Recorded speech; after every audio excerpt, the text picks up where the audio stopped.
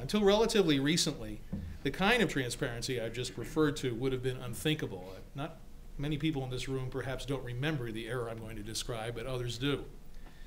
Even if the state of New York had been willing, in effect, to share its checkbook register with anyone who asked to see it, you'd need your own multi-million-dollar mainframe to read the computer tapes and a team of programmers to reformat them first for you. Or, in the alternative, if you couldn't afford that, you'd need a warehouse in which to store the piles and piles of continuous feed Z-fold computer paper on which they would print out what you asked for. Then you'd need years to leaf through the pages and see if you could spot what you were looking for. But the power of the internet and desktop computer technology, now found in most households and virtually every public library, has effectively eliminated the excuse for governments to maintain any wall between citizens and detailed information on the spending of their tax dollars. Around the country, elected officials of every political stripe are beginning to tear down these walls. A major breakthrough in this area came last year when President Bush signed the Federal Funding, Accountability, and Transparency Act. Sponsored by the Republican Senator Tom Coburn of Oklahoma and Democratic Senator Barack Obama of Illinois, the law creates a Google-like search engine and a database tracking some $1 trillion in federal grants, contracts, earmarks, and loans. The website is up and running. It's federalspending.gov.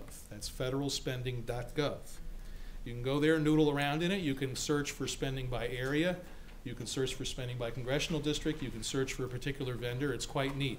This is only, $1 trillion is only a part, albeit a very large part, of the federal budget. And it excludes individual payments, people like Social Security recipients, obviously. The interesting thing is the government did this in a smart, cost-efficient way, because for just a few $100,000, they actually bought the software to program the site from a nonprofit group known as OMB Watch, which had developed it and had developed its own good version of such a website. So this is a model for the type of thing that can be done. Inspired by the Coburn-Obama bill, and in some cases anticipating it, we see a growing number of states going further. There's about a dozen states in which there are executive orders or legislation pending that would bring about the type of thing I've just been describing. And in addition, I think the states of Alaska, Texas, Kansas, Missouri, and Minnesota, actually Minnesota's still legislation, so scratch that, have done the most to share information on state expenditures and contracts over the internet. For clarity and ease of use, my favorites are Missouri and Kansas. And you may want to take note of their addresses in case you want to check this out. Kansas is www.kansas.gov/CanView. That's CanView starting with a K. Missouri is, skip the W's, mapyourtaxes.mo.gov. Missouri is really nifty. They have the whole state payroll online. And you can look at it 3 different ways and see who's there and what they make or what they made last week. Now, in New York, of course, the most significant step forward for transparency has been Attorney General Cuomo's Project Sunlight, a searchable public database of political contributors, lobbyists, and government contractors, or government grantees, that is. When Blair Horner of the Attorney General's office spoke here last fall about Project Sunlight, he focused on the tracking of campaign contributions and lobbying expenditures. But Project Sunlight also provides an informative glimpse into one small, previously dark corner of the state expenditure universe. And I'm referring to legislative member items, which are New York's version of the pork barrel expenditures known in Congress as earmarks, and which now total nearly $200 million a year. Thanks to Project Sunlight, you can search member items by reference to recipients, to sponsoring legislators, or to counties where the money's being spent. You could also easily jump to information on file with the Attorney General's office for charitable and nonprofit groups receiving state funds. Why is that useful? Well, you may or may not be shocked to hear this, but sometimes there are ties between the directors of charitable institutions and the politicians steering funds to them. Sometimes those ties can even be uncomfortably close. The disclosure of more information on federal earmarks, in fact, led to, I believe, the indictment and conviction of one congressman, if not a couple, because of these kinds of close ties. And who knows about these ties better than the people who live in the community? I can sit in Albany and browse through this list forever, but I don't know if this guy is connected to that guy. But people in the community do know. And so this is valuable information to have out there. And there's good news on this. Project Sunlight allows you to do the type of searching I described, and this is a really significant achievement for which the Attorney General deserves a lot of credit. and I, among others, have given it to him. But it's just a start. The good news is that our state comptroller, Thomas DiNapoli, has indicated that he too is committed to sharing more financial information with taxpayers. I know his staff is working on some version of this that was not specified in a speech he gave on the subject.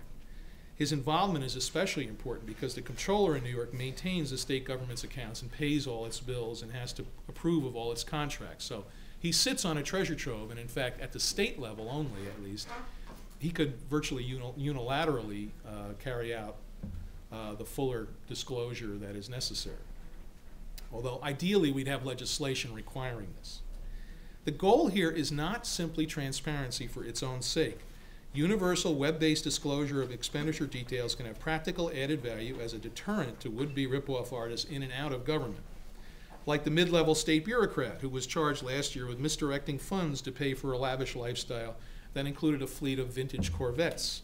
He was steering money to non-existing corporations and contractors. Now there's at least a chance, there's plenty of gadflies around, that somebody would be looking at the contractors of that agency and wondering, what is the XYZ corporation? Because what happened was, I think somebody in that office finally wondered, what is this company? But it hadn't been, you know, the auditor can't, they don't constantly audit in real time state agencies. They can't. But you'd be more self-conscious about trying something like that if you knew it was out on display to the whole world. Web posting of contracts and expenditures would transform New York's taxpayers into a mass army of auditors, including hundreds of smaller platoons at the local level. In fact, at the local level, it would probably be most valuable because of the familiarity factor. It's unlikely that school officials, for example, in Roslyn, Long Island, which, as you may have heard, they embezzled $11 million over a period of a few years. $11 million from a single school district. They would not have been as reckless in what they did if they knew their extravagant expenditures for gas, credit cards, Home Depot, travel agencies had all been regularly exposed to local residents who are concerned about their property tax bill. There's not a school district in New York State that doesn't have 3, 4, or more gadfly retired public accountants sitting around with nothing better to do than to look at how they're spending money, which is not that that's not a good thing to do. An effective Accountability and Transparency Act in New York would create a searchable internet database of all groups getting funds from state agencies and public authorities, including the purpose of each grant and the name of the sponsoring taxpayers. Taxpayers could also download a complete list of government contracts linked to copies of the contracts themselves, including collective bargaining agreements with unions, which are interesting reading in many cases as well.